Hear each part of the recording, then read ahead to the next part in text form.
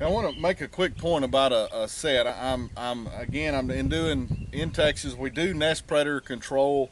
We've got two coons here, but there's a good lesson to learn because I've gave a lot of instruction to guys that are culvert fanatics.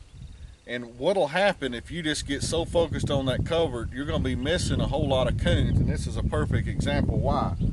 This coon here is coming through a hole that's coming through this culvert, which a lot of guys will go, okay, that's where the coons are coming from. I'm going to set a trap right there. Putting the conibear under the fence, you check your state laws on that, because a lot of states you can't put conibears under fences. You may not want to because of dogs anyway. But this other coon was not coming through the fence. This coon, not coming through the fence. This particular coon is coming over the road. He's coming through this gap. Can you see that in the camera? He's coming through this gap, and he's either coming down in here, or you can see this little bitty trail that's coming right out through here. There's cat droppings right there also. So the cats are coming down and they're coming up. This coon, I don't know which way it's going because he's getting caught right here.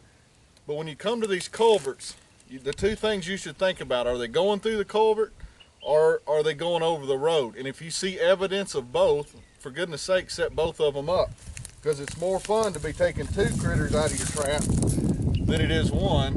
And I'm going to get this set up, and then I'll show you what the kind of the set, I guess, what it is when I get this thing set up.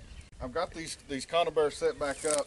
I've got one in the bottom, and all I'm doing basically is pinching this conibear with a stick because the hole's bigger than the trap. Just pull up a bunch of crap on the sides.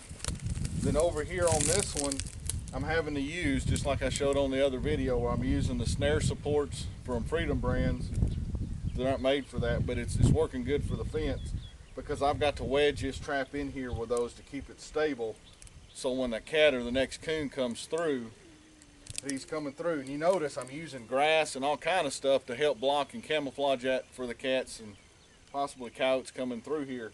But the point of this whole thing is, don't get culvert fixated when you're trapping, because if you do, there's a good chance you'll be missing at least as many coon as you're catching.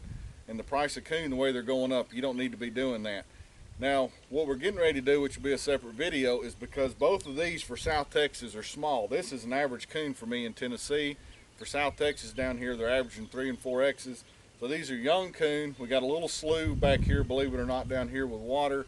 There's a massive coon trail. I'm gonna put out some of these new traps I'm testing for Freedom Brands. They're dog-proof traps, because I know there's a lot of coon going back and forth, because both of these are little peeps, and I want the adults too.